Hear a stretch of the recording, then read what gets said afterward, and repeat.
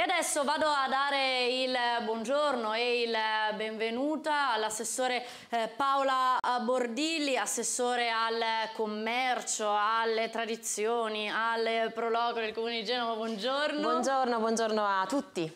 E anche nella nostra newsroom, buongiorno a Monsignor Gianluigi Ganabano dell'Arcidiocesi di Genova, buongiorno e benvenuto.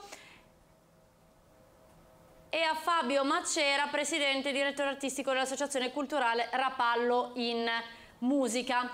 Insieme a noi oggi Bordilli per parlare del Festival Organistico Internazionale di Genova, arrivata alla terza edizione. Esatto, siamo molto contenti, terzo anno, quindi vuole dire formula vincente, vuole dire che tantissimi genovesi, non genovesi anche, hanno preso parte negli anni passati alla manifestazione, davvero pubblico numerosissimo, sempre chiese stracolme, cioè questo ci fa particolarmente piacere, ci ha fatto comprendere quindi che la scelta fatta di anche puntare su sicuramente quello che può essere di prima battuta molto un pubblico di nicchia, ma c'è sicuramente molto seguito. Edizione che si rinnova nuovamente con 4 concerti.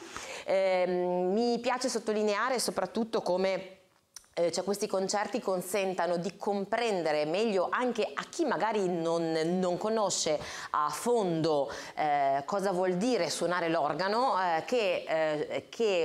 diciamo suonare l'organo vuole dire vederlo anche ai piedi, sì, cioè suona anche con i piedi, sembra una cavolata, ma anzi voglio precisarlo perché proprio lungo queste manifestazioni siamo anche con uno schermo che consente proprio di vedere come questo strumento è talmente complesso, talmente bello che vede l'uso sia delle mani come un tra virgolette pianoforte, ma poi anche tutto un cambio registri fatto proprio anche con i piedi, e questi organi della nostra città, nel caso specifico quindi 4 delle nostre chiese, oltretutto sono imponenti, pensate che vanno dal 1600 fino anche con il XIX secolo, quindi anche organi molto differenti fra di loro, un modo quindi per fare cultura facendola con la musica, facendola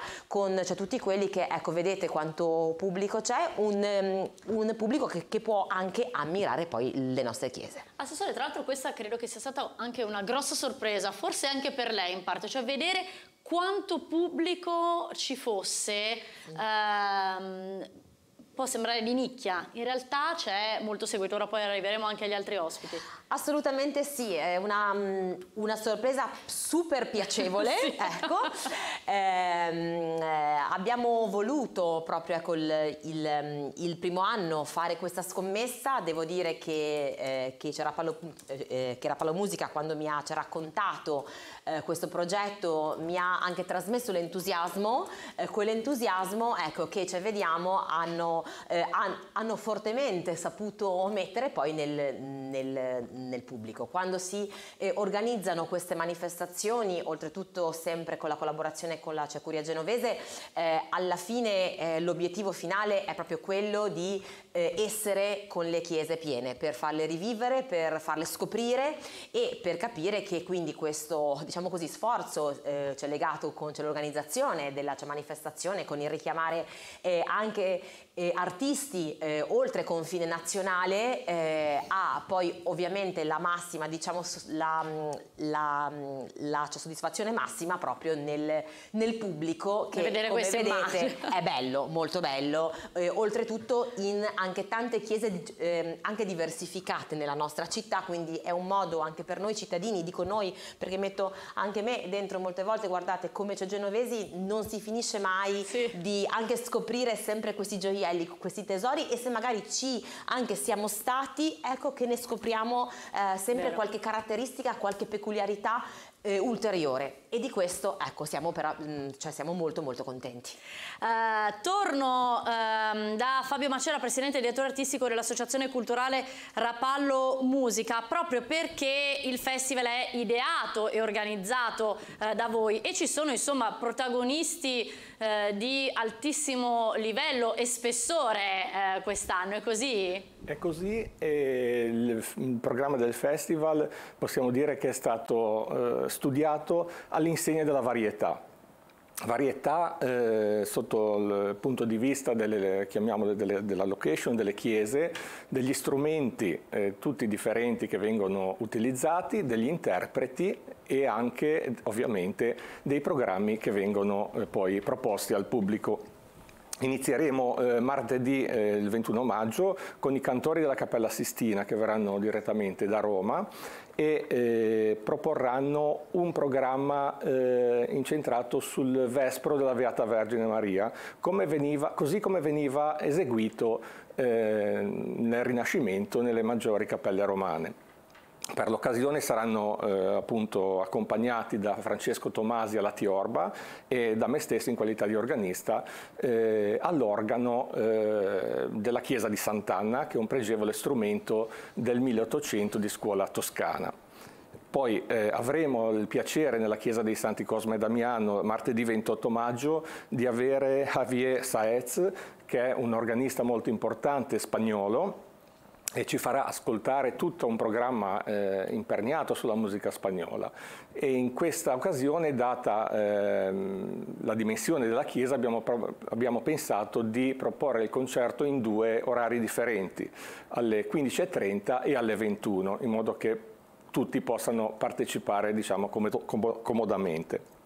Il 4 giugno saremo a Santa Maria di Castello alle ore 21 con la partecipazione dell'organista francese Johan Vexot, che è l'organista titolare della cattedrale di Nancy. E chiuderemo l'11 giugno con Simone Weber, un italiano giovane ma già affermato in ambito internazionale, e potremo ascoltare l'organo costruito dal fiammingo Hermans e poi rivisto negli anni in varie occasioni fino ai primi del Novecento. Mi piace ricordare che quest'ultimo concerto inaugura un filone, per così dire, chiamato Nuovi Percorsi. Nuovi percorsi intesi come creatività contemporanea, sia dal punto di vista della composizione che dell'improvvisazione. In questo caso Simone Weber improvviserà su dei temi dati dal pubblico. Questo filone poi si svilupperà nell'arco anche dei mesi estivi nel Festival Organistico Regionale che toccherà tutta la Liguria, da Ventimiglia alla Spezia.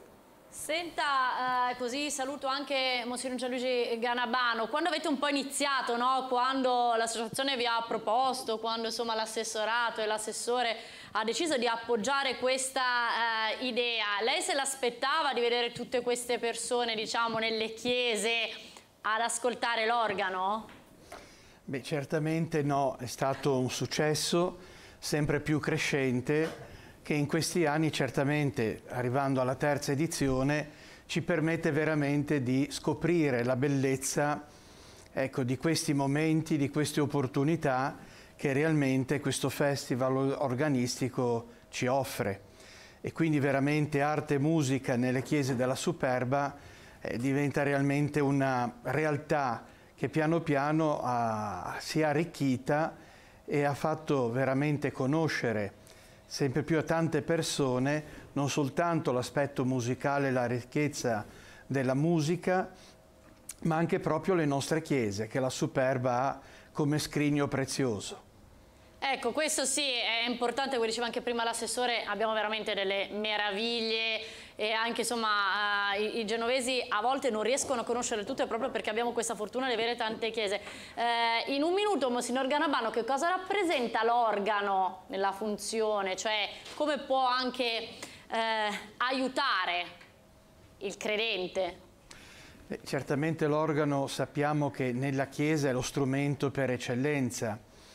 Ecco, già dal Concilio c'è stato ribadito questo, ma sicuramente non pensiamo all'organo soltanto come strumento che accompagna la liturgia, ma possiamo vedere anche in queste chiese, a secondo dei secoli in cui sono stati costruiti, le loro ricchezze, sfumature, timbri particolari che arricchiscono certamente non solo l'aspetto dell'accompagnamento liturgico, ma anche la capacità e la forza di saper eseguire brani composti in determinati tempi della storia, della ricchezza musicale, e per cui molti organi hanno proprio questa capacità e potenzialità di rendere più vivi ed eseguibili certi brani composti in determinati tempi storici.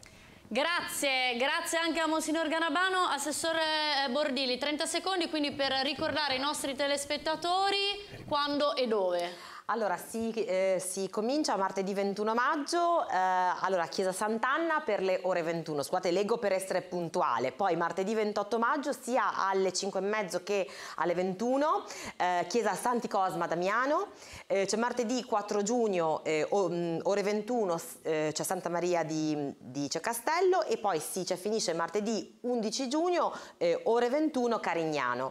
C'è l'appuntamento, quello primo è proprio quello che ci vede con i cantori della Cappella Sistina, quindi una grossa novità, ecco, per la nostra città. Io devo dire grazie a tutti coloro che hanno voluto fortemente questa manifestazione, e lungo questo grazie ci sono anche tutti coloro che ci verranno per vivere questi momenti, questi 4 concerti che poi diventano 5 con il raddoppio su Cosma e Damiano. Quindi davvero, grazie mille, viviamo la nostra città con l'offerta culturale che, come vediamo, tra i rolli, tra questa manifestazione, con tanti altri concerti, con tante altre mostre su cui stiamo lavorando, vogliamo mantenere viva, sempre vissuta. Grazie, grazie Assessore Bordilli.